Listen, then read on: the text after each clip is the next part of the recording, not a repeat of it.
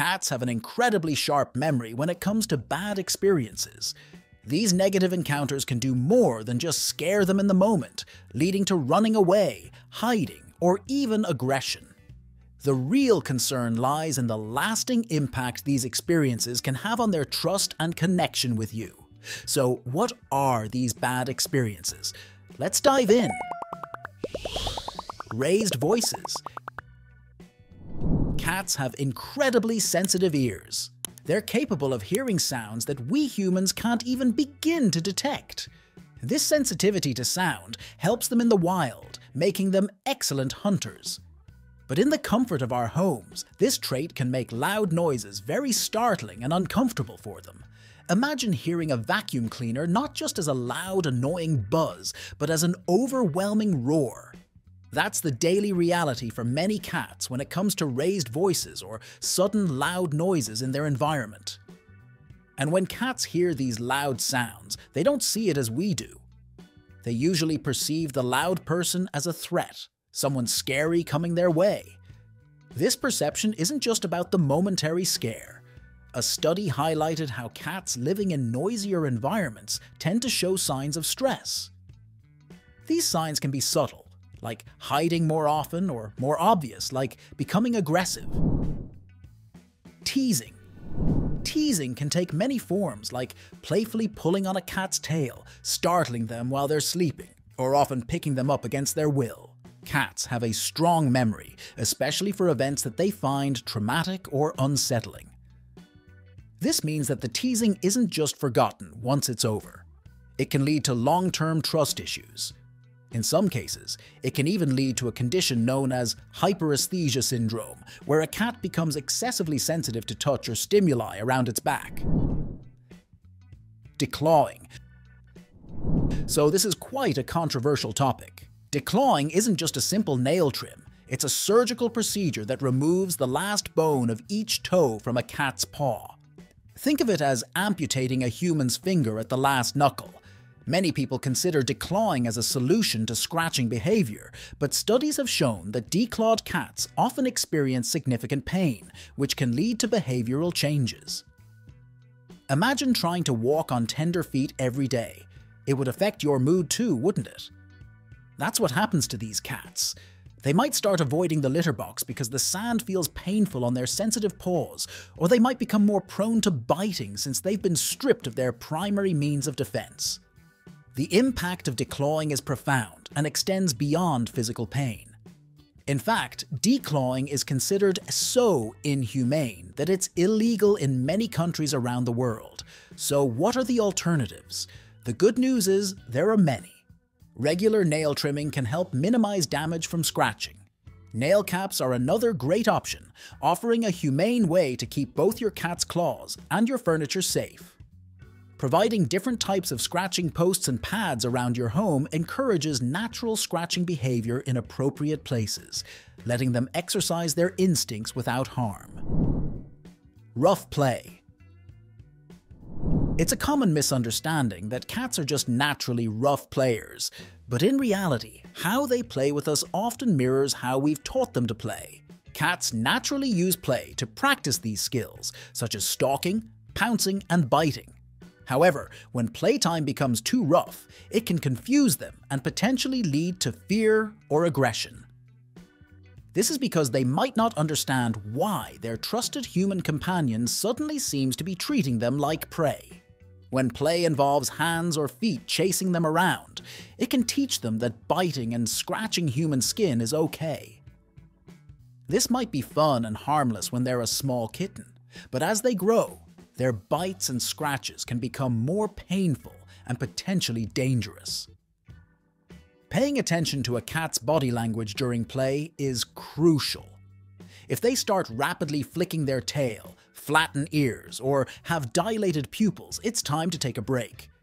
These signals mean they're not having fun anymore, and continuing to push them can lead to negative associations with playtime.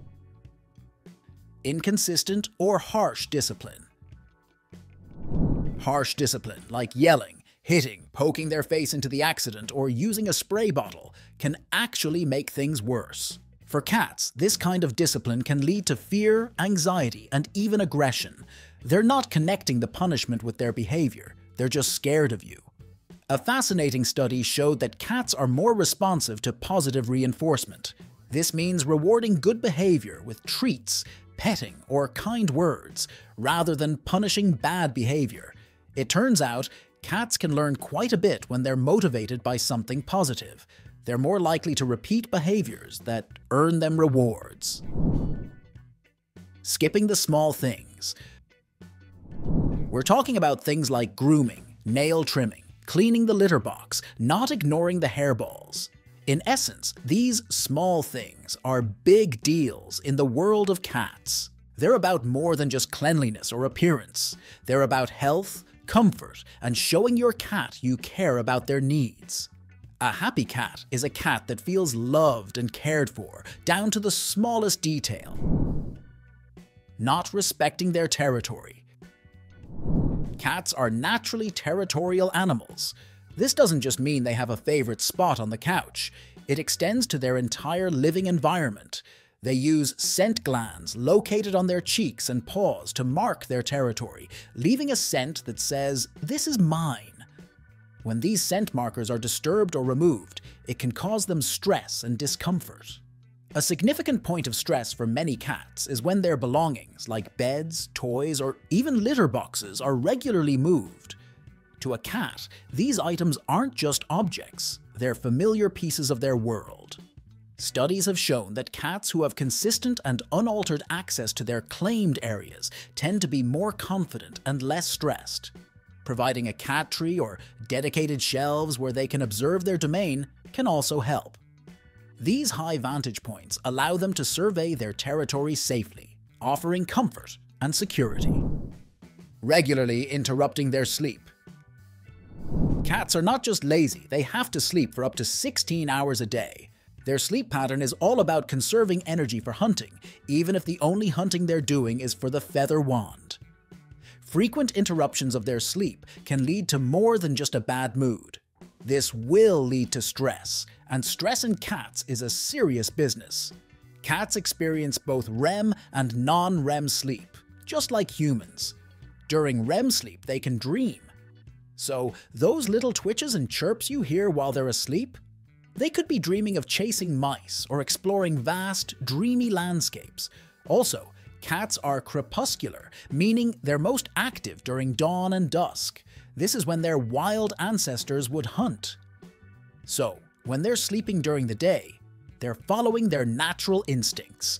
By providing a quiet, cozy place for them to sleep, uninterrupted, we're respecting their natural habits. Laughing at a cat's expense. The internet is full of videos showing cats jumping out of their skin at the sight of a cucumber or stumbling around in tiny costumes. It might get a laugh out of us, but for them, it's a different story. First off, let's talk about the famous cucumber prank.